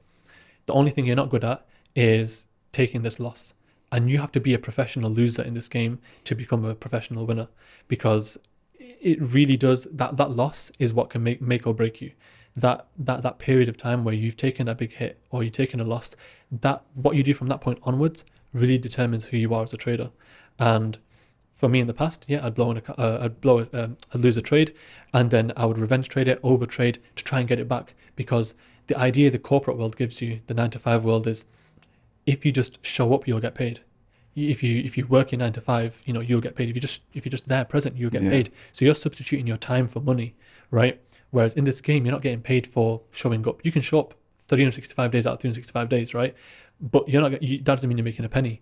So you get paid for the decisions that you make in trading. You don't get paid for the time. When you understand that, and you understand that you get paid for the executions specifically that you make, not, this was a trade I called the other week and it went on for like 101 to 20, and you didn't catch it. Nobody cares about that. I'm sorry to say, nobody cares about that. Nobody will care about that, and you shouldn't care about it either. The only thing you have to care about is how well you're doing, how much money you're making, and are you actually following through with your analysis. And the moment you start to break that little barrier there, where you just say, forget it now, that's it, this is my analysis, I'm going to take it, win or loss. The moment you follow your plan, you'll feel so good. And the thing is, understanding that following a plan, or following your trading plan, it doesn't require you to feel good. That's one thing. There's nothing in your trading plan means that, if you follow, you'll feel good if you follow this trading plan. No, it's not a guarantee. But what is a guarantee is, let's say you follow your set of rules correctly, you execute when it's time to execute, you place a stop loss in the correct area where you're supposed to place it, and then you see the trade work out. That's much better feeling than, if you just trade off impulse. You see the trade, maybe actually go into your area where you should have taken a trade, and then now you've in drawdown or you've hit a stop loss, and then it goes into profit. That's a much worse position to be in. But there'll still be that one trader there now that's heard this, says yes to it in their head, but they'll still go ahead and act off their impulse because they feel like they'll miss the trade, or the trade will go from them, or FOMO will come in. And that's really and that's where I can say as much as I can, but the experience is what's going to be their best teacher, if that makes sense. I completely agree with that. I think there's a big difference between being a good trader and being a good analyst. And I think so many people are just focused on being a good analyst that they forget, after you've done the analysis, you need to execute, right? Like, I'm sure you probably see some guys that they mark up the chart and their analysis is correct, but they actually lost money because they took the trade, it went in a bit of drawdown, they closed it early, and then it started making a move, they chased it, and then they closed it, and everything was right. Their analysis was perfect, but they didn't make any money from the trade. So I think being a good trader and a good analyst are two very different things. Yeah, they're two very different things. And, people should put more emphasis on being a good trader because that's what's going to make you the money, right? Yeah. And like you say, you're just paid to make high quality decisions. It's almost counterintuitive, especially when you've come from a traditional 9 to 5. You work 8 hours, you get paid X amount. Here you can work 8 hours and actually come out at a net loss, right? You can actually lose money. So, and that's where I've seen like a lot of traders that are not, a lot of traders who have just kind of actually jumped into trading and they've not actually done 9 to 5s like that. I've actually seen that they're very good traders because they've seen the money from an early stage and they've kind of run with it. There are a lot of traders like that I've seen, and they've not really worked a 9 to 5 job, for quite, at all really. So they never really understood that, the substituting your time for money. They just kind of look at good on them. They're actually just seeing what they're trading, and they're trading it, right? And that's the main part. You just see what you trade. Trade what you see, not what you feel. Yeah. So one of the things Mark Douglas says, and that's one of the biggest things that I've actually seen work well in my trading. Just if you can actually break that barrier in that threshold of not just analyzing what you see, but trading what you see, and not what you feel instead, you will see tremendous growth, and you'll see yourself being in that mindset. Because if you can start to do that, you're already like halfway there. Psychology is literally just 80%. Well, I'd say 90% really of your trading. The 5% buying, 5% selling. So it really just kind of makes it like that. So if you can have that solid mindset, solid set of rules, solid plan, and you just follow it sensibly, you will see growth faster than anything else really. That's how I see it. We've spoken a lot about psychology and execution. What are the top tips you'd give people watching this to improve their psychology, their execution? Because people talk a lot about trading psychology, and a lot of people don't know what it is, right? Mm-hmm. Obviously, traders like us, we kind of understand what it means. We've been in the game for many years, but for a lot of new guys, okay, I need to work on my psychology. What does that mean? What tips would you give people? The thing with psychology is it's a very, very broad subject, and people that haven't, I feel like people that haven't really felt the pain or really had an account blown like that, they need to feel that to really see the growth. A lot of amazing traders that I've seen or heard of and met, they've also had very, very big losses, right? So I'm not saying blow your account, but what I am saying is you have to experience a little bit of pain to find that growth, right? Because only through pain and through experience you will find that true growth and that true reward. I can tell all the viewers here that do this, do that, but there's nothing to stop them from doing the opposite. But of course, when it comes to tips, the usual are just, of course, journaling your trades. It seems like a thing that's repeated so many times, but what people don't talk about is the fact that the effort of going out and doing it. Like there's times, of course, I'm human. I'm not a perfect trader either. I'm not a perfect, human, which is like a robot. There'll be times where I don't feel like doing my journaling. There'll be times where I don't feel like backtesting. There'll be times where I don't feel like, going on the charts. But you have to. That's the part that will make or break you as a trader. That's the part that sets you apart from the majority of traders. When it comes to just general psychology, I feel like, personally for me, having that 1 to 2 risk to reward, which is again something that my guy Paladin, he's really talked in depth on, and helped me understand it at least to a very good level, is a big part. Because that 1 to 2, the way I would be that type of trader that chases big risk to reward setups without having a solid strategy in the first place. So of course, having a solid strategy is the main thing, but when you have that smallish risk to reward, I don't even underestimate like 1 to 1.5s even, but because that win rate for me personally is what is a big help. So sometimes just lowering your risk to reward for the sake of getting a win can be positive.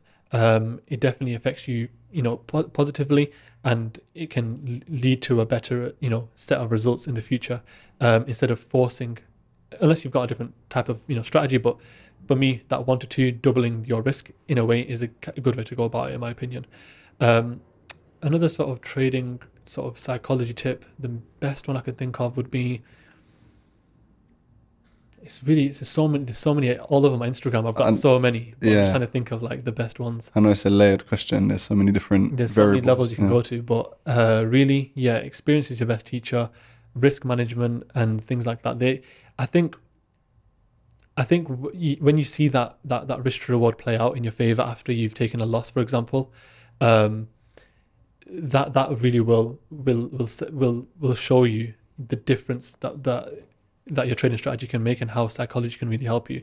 Because in fact, a good one would be to trade it slowly from drawdown. There's too many traders, even I've been a victim of it, where if you're in a drawdown period, which a lot of traders will be in, just take it slower from that point. There's been so many times where I've not wanted to maybe lower my risk when I'm in drawdown, but that's only going to help you. It only makes sense to do that, right? The amount of times I've been in drawdown and I've tried to double my risk to try and get out of it quickly, it just burns you quickly. You're going backwards faster now. So that's the thing that really helps me understand, you know, the importance of psychology and risk management, is honestly just to understand risk management. But mainly, I would say that one thing just came to my head just then. Honestly, it's really just about chart time and hobbies and outside life, right? Yeah. If you have a life outside of trading, believe me, you will treat trading with more respect. You will trade when you're supposed to. You'll trade what you see, and you will actually trust your analysis. If you're a person that isn't making money outside of trading, if you're a person that's bored outside of trading with real life, you need to stop trading ASAP, and you need to start, you know, doing something productive with your life, something that's going to make you happy outside of trading. Because you shouldn't be looking at the market and thinking that's going to be my dopamine boost, that's going to be my sense of happiness. Like, you're treating it as like a drug now. Like, that's actually very bad, so don't do that. If you're having trouble with psychology in terms of whether it's fear of entering a trade, whether it's you know, fear of losing a trade, whether it's just finding something from any type of psychological barrier from trading, first thing I would do is actually do something that's psychologically demanding. Like what I actually did, I don't know if you know, but I did a half marathon about a month ago now. Oh, no way. Yeah. And I did it straight after so prior to Ramadan, which was from like, so I booked it, I signed up for it in February, right? And I was training for it through February, March, April. Yeah. So February, March, I was training for it consistently. Then I heard that, well, I didn't hear, but I obviously knew that Ramadan was around the corner. So I had to fast for 30 days. And that, with fitness at least, when you're doing your stamina training, you know, you can increase your stamina quite slowly over a long period of time. But if you stop it for even just a few days or a few weeks, you know, you'll drop so quickly. So I didn't do any training for 30 days. I've got a fast metabolism. As you can see, I'm pretty thin, pretty slim. So I can't be, you know, fasting and doing training for half a marathon at the same time. It'd be dangerous for me, actually. Yeah. So I didn't want to go down that route. So literally 2 weeks before the marathon, I ended up training. And don't forget, this is also during my last week of exams for university as well. Right. So had to get that week done. Then it was just 2 weeks of training for this marathon, doing 5 miles. So if you can do something that will push you physically, mentally, psychologically, outside of trading, like a marathon, like you know, going to even just going to the gym, right? But not so much. You don't have to go be that person that wakes up at 3 a.m., 4 a.m. and do that type of lifestyle if that's not you. Just don't lie to yourself. You know, follow through with what you actually want to do. So if that means waking up at 9 p.m., do it. Don't miss that, because now you've not woken up at 6, 7 a.m. for example. You've woken up at 9 a.m. and now go to the gym. Now eat what you're supposed to eat. Don't force that lifestyle if it's not you. You know, too many people are trying to do that thing. If it's not you, don't do it. Eventually you might end up finding out that it's better for you, and you might end up, you know, going to that. In the end it might. But to start off, always start off by following through with your promises. Get some promises written down to yourself. Have some targets in mind. Always goal setting. I've always found that to be what works best. Some people, again, might find it a bit weird, a bit like just extra, but pen to paper, not typing it out. I mean, pen to paper. There's some magic in pen to paper, and sticking it on your wall. There's something there. I don't know what it is, but it definitely works. So like I said, you're doing something physically demanding, because if you can do a marathon, half marathon, because I want to now got this half marathon done. With only 2 weeks of training, I want to test myself out again in a few months' time and see if I can do that again and beat my score.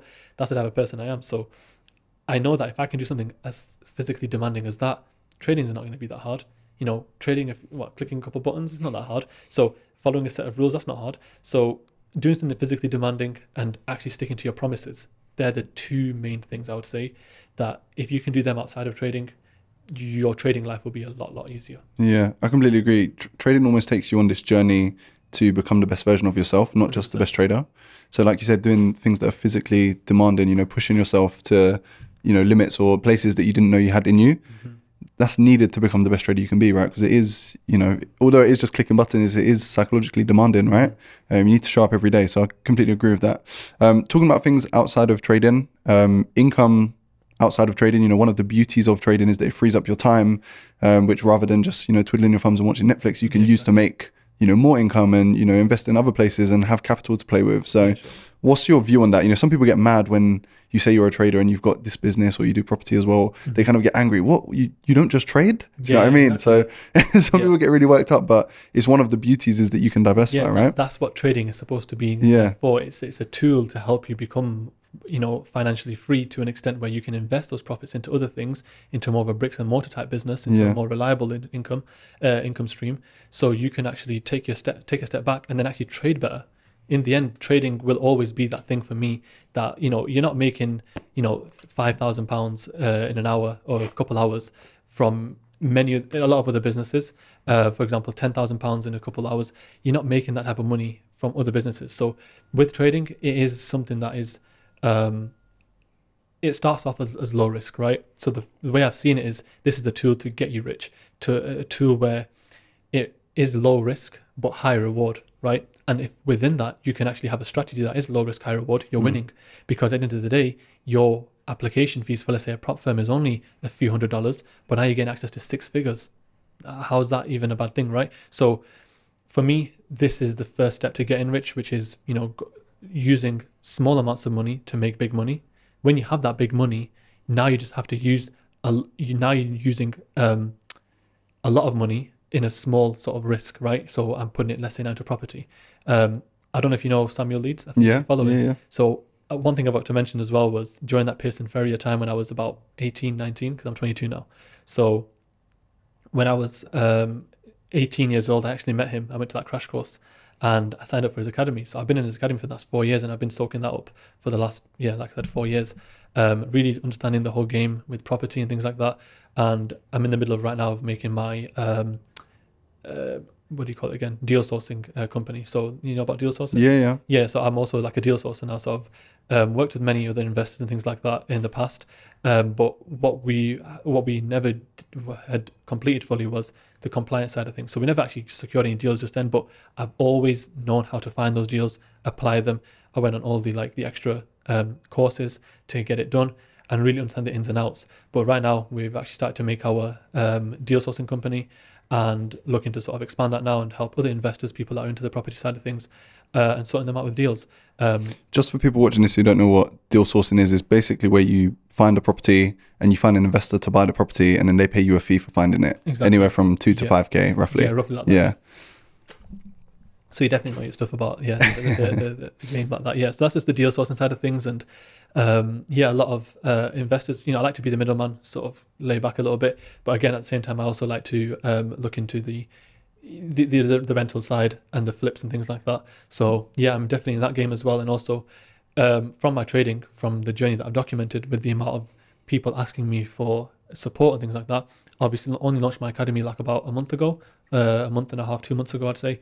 And that's just like an extra, it wouldn't even say it's an income like that. It's more sort of a platform which I can use to show many other people how I trade and may help them become financially free. And that's one of my main goals. I know people might be thinking, oh, you're just selling a course and things like that.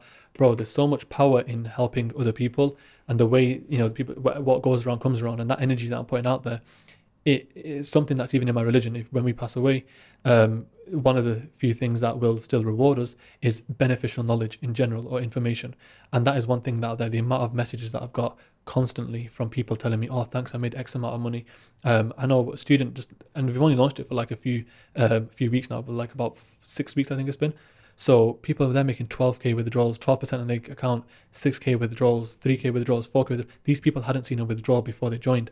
And this isn't to just brag about, you know, how good my course is and things like that. It's more sort of, look, I'm putting the value out there. The results are there. It's fully transparent. People have, you know, put it all in my testimonials. I've got, I think, 200 testimonials now, full of Instagram highlights. And even my whole course page is it's so basic. It's so static. And the only way I've promoted it up to now is literally through Instagram. And on Instagram, I've only got like 2k followers. If that, I think 1800 or something. So it's really just to put that strategy out there, put that value out there, and people are seeing the value. They're proving that it works. Not a single person has told me that it doesn't work. You're teaching something wrong. They're seeing it work. They're seeing me send the analysis out. Even in my signals group, I'm sending people, I'm seeing buys from, here I'm seeing sells from.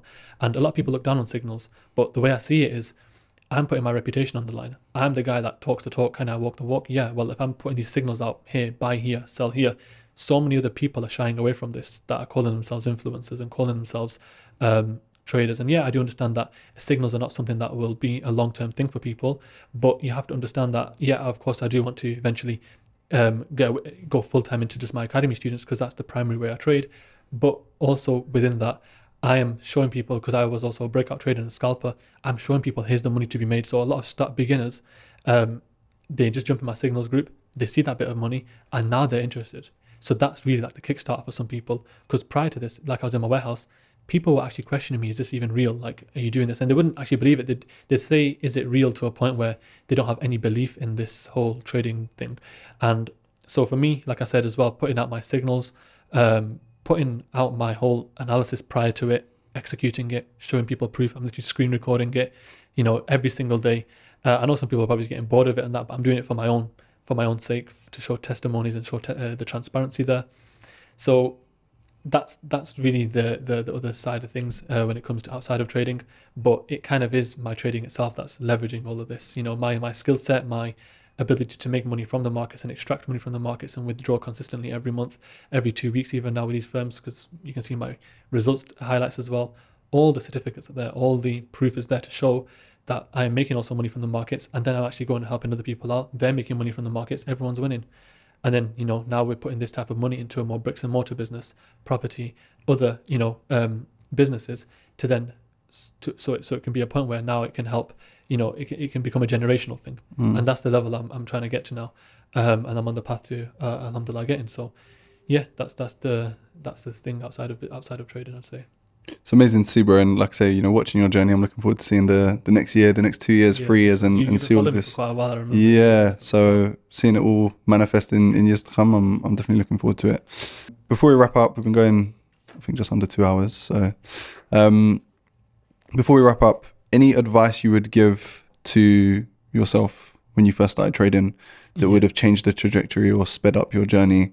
What would you have done differently? I would say, well, first and foremost, invest in yourself. And I don't mean course just yet, or education and mentor. First thing I would say is have discipline, have a routine, be someone that actually is true to themselves. This is a game where you can, lie to a lot of other people apart from yourself. So many traders out there that are lying to themselves and, are lying to the audience. And then, but at the end of the day, yourself, how good you are as a trader. So first thing is be true to yourself from a core point, right? As a man to man, you need to be, or whoever it is, you just trading, be true to yourself and follow through with your promises and be disciplined. When you got that down, you really are setting yourself up for a very, very simple journey now. So when you have that set, right, going to the gym on time, eating correctly, sleeping correctly, relaxing correctly, when you have this in mind first and you're following through with that, then the next step is to invest in your education. There's traders out there for sure that are, self-taught and they didn't do a course. Well done to you. But personally, I found that to be a very, very long journey, very, a roller coaster, this strategy, that strategy. Not everyone's the same as these people. So I would always say, invest in yourself, invest in terms of education. There's transparent traders out there. I'm showing my testimonies, I'm showing my proof, I'm showing all these other things. And it doesn't have to be me, but I've got this sort of, this platform now to showcase my results and showcase my testimonies. So invest in your education, invest in something that you feel is right for you. So if you've seen this like, for example, anyone, it doesn't have to be me, it can be anyone. If you've seen Gio's trades, if you've seen my trades, if you've seen this person's trades, and there's something that makes sense to you that, okay, I could probably hold the trade for 2 weeks. I could probably hold the trade for a few hours. That's more like me, whichever one it is. When you find that person, try and learn from that person. First of all, see if they're legit and see if they're making withdrawals. Obviously, with my South African mentor, I didn't see a withdrawal really from him, but he was giving me the knowledge. So it's a bit of a weird one there, but he took your withdrawal. I know he took my withdrawal literally. So yeah, crazy one. That one. So transparency and proof of withdrawals. At the end of the day, the most you can ever show to someone through trading is a withdrawal. There's nothing more than that. Executing it prior, analysis prior, execution during, withdrawal after. When you've got that down, that's it. Now you've got your little bit of a foundation set. You've got your discipline, you've got your sort of teacher. it's like, you know, if you're going to go to school, but prior to, you know, join your school life or your education life in the in the academic side of things, if you're a physically fit person and you're disciplined, you're most likely going to study better. You're probably going to get an A star a lot. You know, there's a high chance of you getting like an A star compared to a lot of other students. So when you got that down, the rest of it is very, very simple. All you have to do from that point is take the time outside of the charts seriously, in terms of journaling, in terms of looking back on your trades and reflecting, and actually looking back at yourself. Because prior, I don't know if you know, but like in like the Asian sort of society, in the Asian sort of household, looking at your emotions and, you know, evaluating your sort of I would say your mental health in a way isn't something that's looked at so much.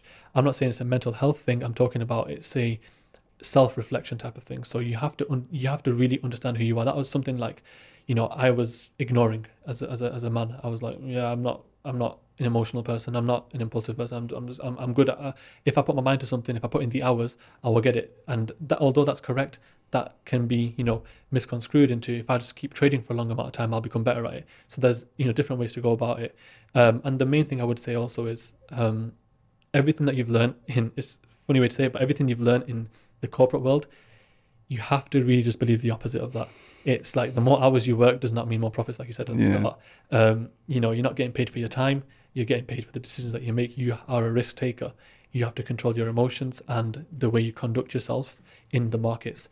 And the moment you can just do those few things, and at the end of the day, just actually respect yourself and treat your trading like a business. That's the best thing I can say. Treat your trading like a business, and that's pretty much it. Once you can do those few things, you are 100% on the path to success in this game, and you will, you know, you'll be rewarded very, very nicely in this game. That's literally the benefit. Like we said, you're putting in a few $100s into the market, you're getting tens of thousands back. So don't worry, if you actually follow your plans just even a little bit, you'll get rewarded, and you'll buy yourself so much time that you'll thank yourself a lot for. So yeah, that's really my sort of advice for those traders. Amazing, bro. So many gems. Where can people find you? So all my socials, everything is at Sniper Adz.